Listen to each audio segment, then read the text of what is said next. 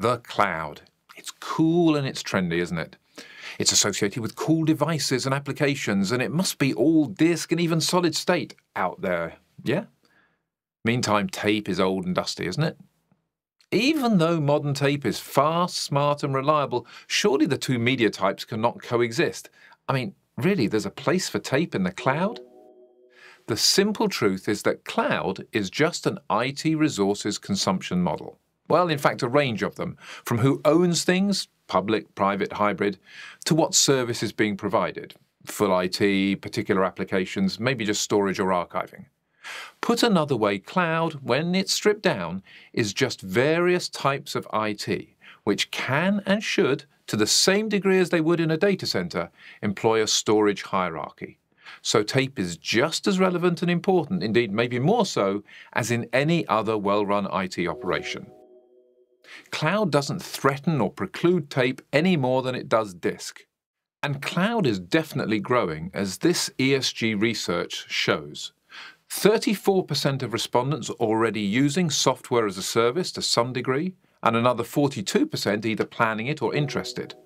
For infrastructure as a service, 17% are already employing it, with 44% planning or interested.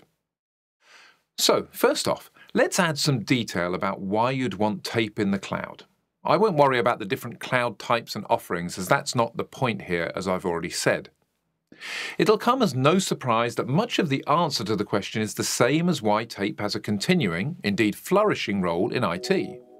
It provides low capex and opex cost per gigabyte and is reliable long-term storage with great media longevity and support for multiple media types. It remains the ultimate backup and, increasingly, archival device.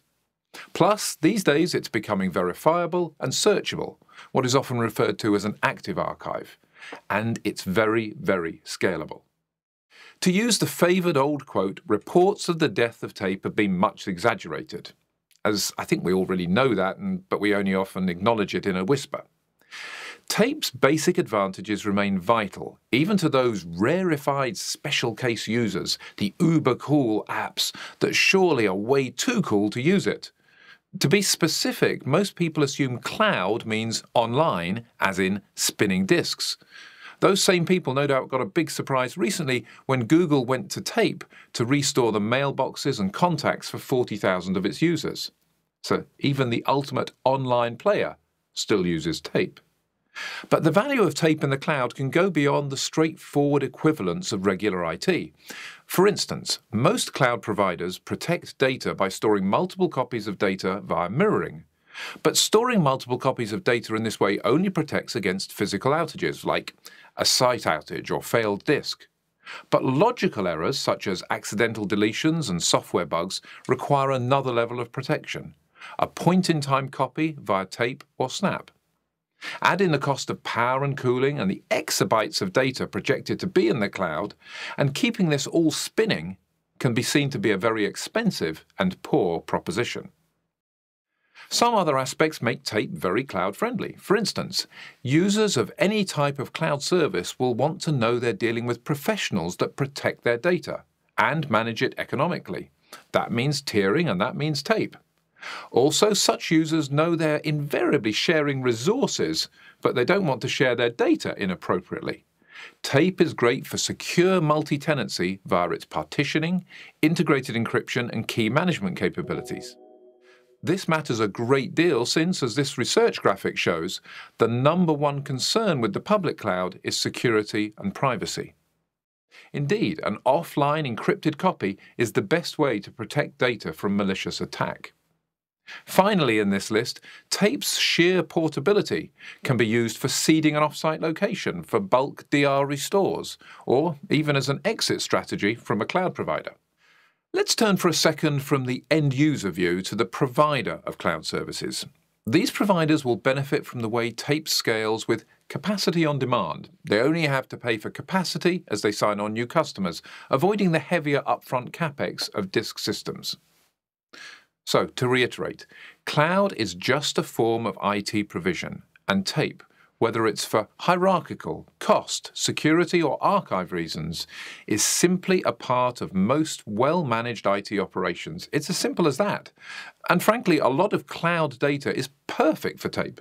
Whether it's business or personal data, much of what the cloud holds is either immediately or will become long-term, needing low cost and not so much dependency on fast retrieval. And as you can see in this graphic, the key cloud applications, CRM, email and collaboration tools, are all heavy generators of immense archival needs. So, to summarize the value of tape in and for the cloud, there are three key aspects. First, security, with such capabilities as AES 256-bit encryption and data integrity verification. Second, tape offers a low TCO, or if you prefer, a high ROI.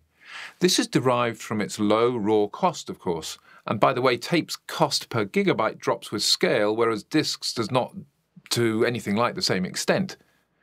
But also a single administrative resource can manage petabytes of data with tape, and there's nothing quite so power efficient as something that's not moving unless it's needed. And thirdly, there's the scalability of tape systems that allows a capacity-on-demand model. So, the bottom line? Big parts of what constitutes cloud really have no huge differences to other ways of supplying IT resources, which makes tape entirely relevant.